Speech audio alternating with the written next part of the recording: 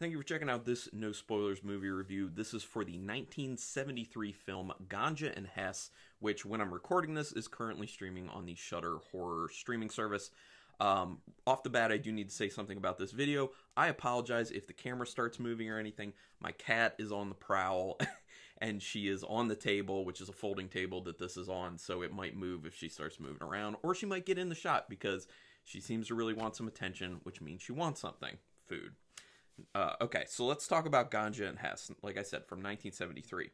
So the writer and director, his name was Bill Gunn. Initially, he was approached to do this film, and they had said, this is kind of a little spoilery, but you would read it in the synopsis of, like the little teaser log line.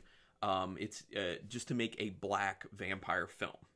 Now, he was approached to do this, and he was just like, I don't want to make a black vampire film. But then he thought about it, and since he was able to write it and direct it, he had the ability to shape what it was going to be. So he was like, I'm going to make it something more, make it something metaphorical, and he did. So a lot of it is metaphor, according to him, of addiction and dealing with addiction. And you really see it throughout the film, with especially with the fact that they break it up into three sections.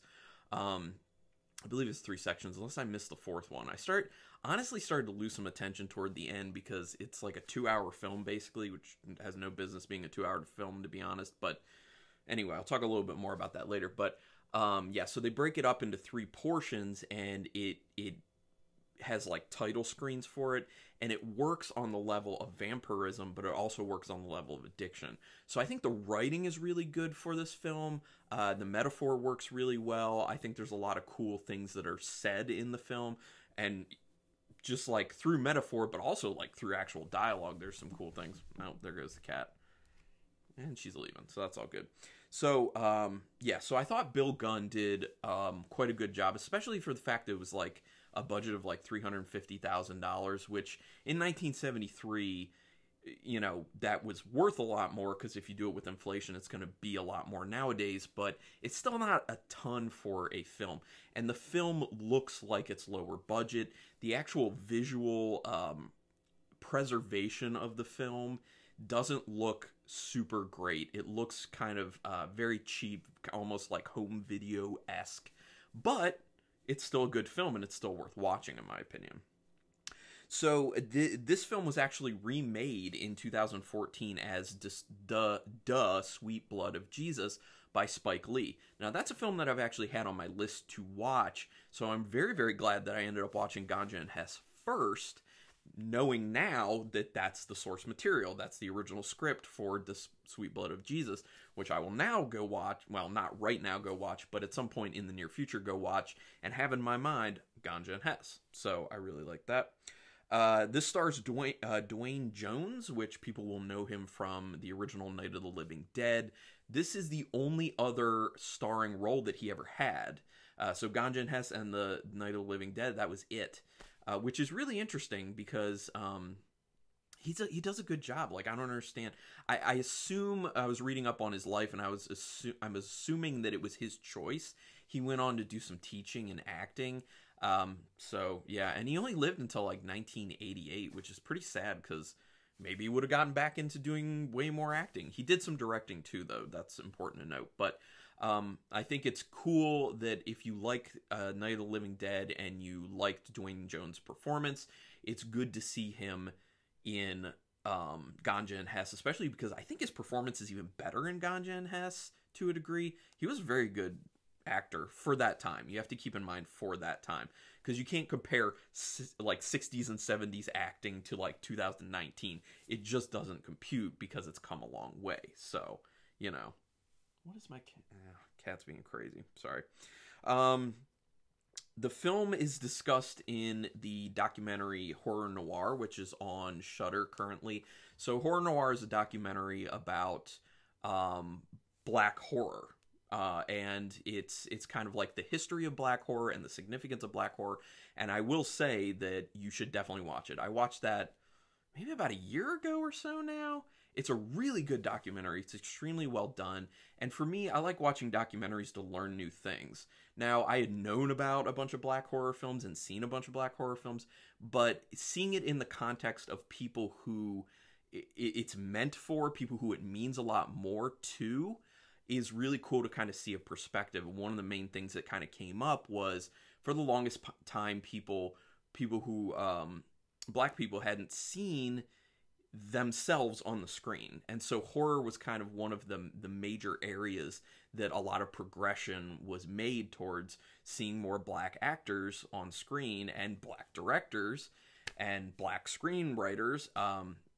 So horror was kind of at the forefront, and it's just a really cool documentary to kind of see everyone's perspective on it, because, you know, me just being a white male, I have my white male perspective mainly. So to hear other perspectives is very eye-opening, to be honest, and it's very, very interesting. So I would definitely recommend Horror Noir, especially if you're a fan of Ganja and Hess, because they have a significant, well, not significant, they have a chunk of time that they talk about Ganja and Hess and the significance of that film, and they also talk about Dwayne Jones and his impact on everything, so it's cool. But I highly recommend that documentary. It's very, very nice.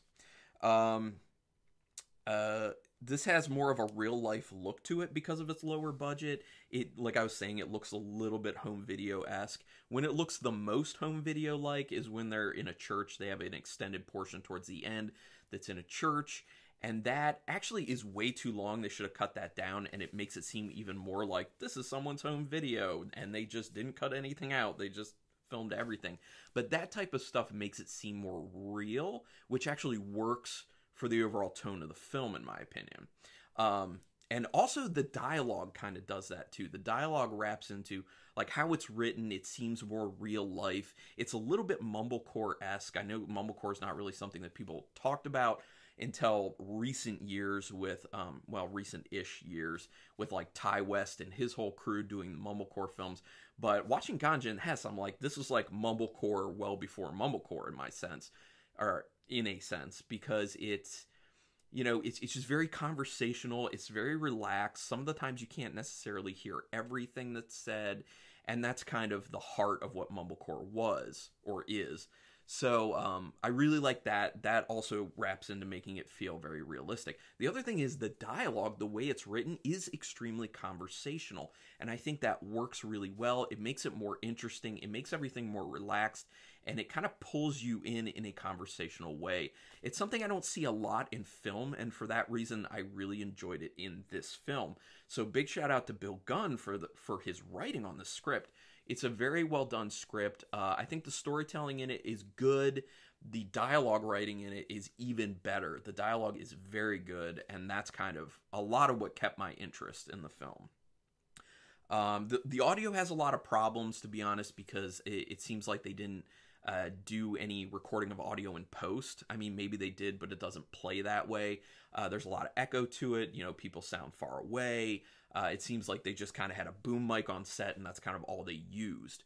But that kind of like wraps in also with the making it feel more realistic, the whole mumblecore aspect, that type of stuff. So it doesn't fully hinder the film, and you get used to it. But when you're first watching it, the first, I don't know, like 20 minutes or so, you're just kind of like, oh, that audio is not sounding the best. So it's just a thing. Bill Gunn put himself in the film, by the way. He plays a early role, and he did a really good job. To be honest, I thought he was the best actor in the film, and he kind of stole the show when he's on the screen. So not only is he a good writer and a good director, but he's a very good actor. So the full package for Bill Gunn, who I didn't really know a ton about, but this film was a very good introduction for me to Bill Gunn. He was really good in this. The most enjoyable moments of the film, in my opinion, are when he's on screen. Dialogue's very well crafted. Already talked about that. The combination of the writing, the acting, and the look of the film makes it extremely conversational. I was talking about that. How it's cut into parts helps it with the whole vampirism versus addiction thing.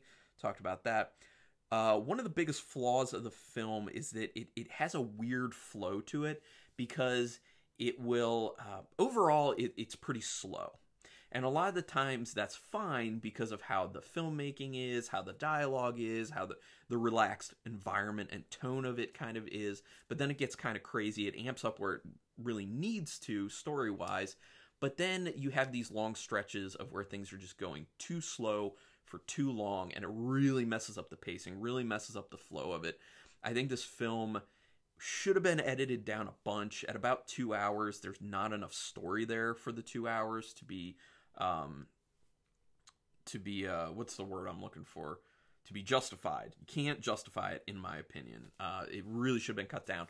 And probably the last about 45 minutes of the film really felt way, way, way too slow, and like nothing was really going on. It was terribly paced at that point.